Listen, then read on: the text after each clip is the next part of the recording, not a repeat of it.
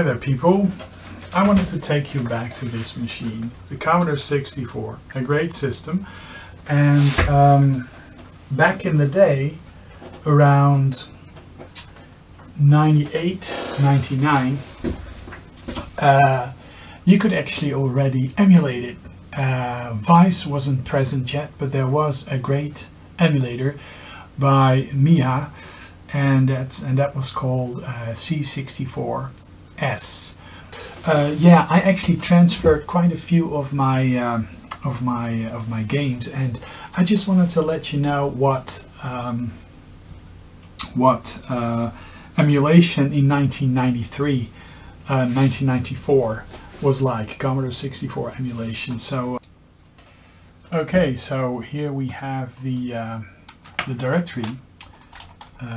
Type D64 doc more. So it just shows you what the layout of the D64 files are. I believe this emulator, C64S, actually laid down the foundations for the various C64 emulation files. So this really deserves a tribute. So the C64. Let's just run it and see what it's all about. C64S. So yeah, a DOS prompt, pretty good colors, and if you press F9, you go to the option menu, and it's you press Alt options, and you can see the screen refresh. This would actually run on 386, 486 computers. 486 could run this full speed. Options, there's a monitor, joystick, tape. Let's load in a tape. So let's try speed load Cybernoid. Tape and then load.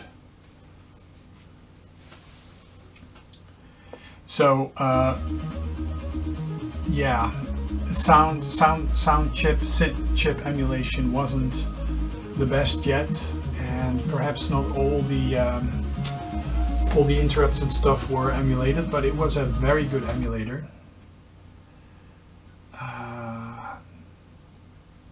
But the sound is of course not the same as you expect on a Vice, for example. No infinite lives. Joystick port 2. And of course we have to go to options.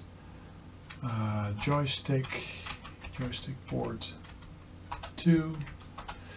Yeah, it would also support the analog joystick on the PC, but start game.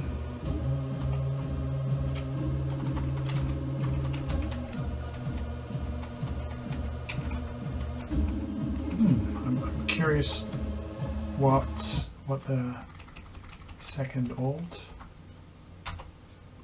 Okay.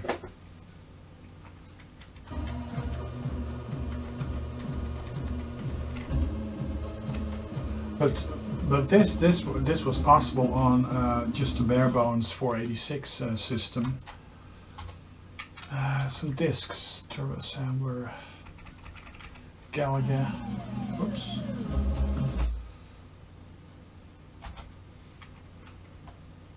This is the easy mode Galaga. Press return. 1 joystick. So, mind you, we were sitting at the computer lab, telnetting and gophering away on the web, on the World Wide Web, and I would go to FTP FTP site in Finland to download some Commodore 64 games so I could play them on my emulator. And I think the C64S emulator really was the most advanced system. It had a monitor.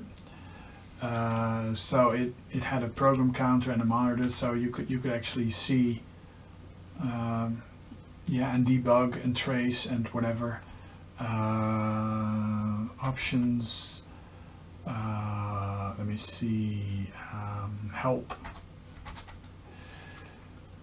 So read, help on help, read, help contents, emulator desktop, disk. Very comprehensive emulator. And yeah, Miha Peternel, 1994, great emulator. And yeah, if you are into Commodore 64 and you're into emulation, you really should have experienced this emulator, because this was among the best back in the day. And yeah, kudos. Actually, the website is still there. It's on www.c64s.net. It says it's still alive, and there's an alpha version out. So C64S Windows versions.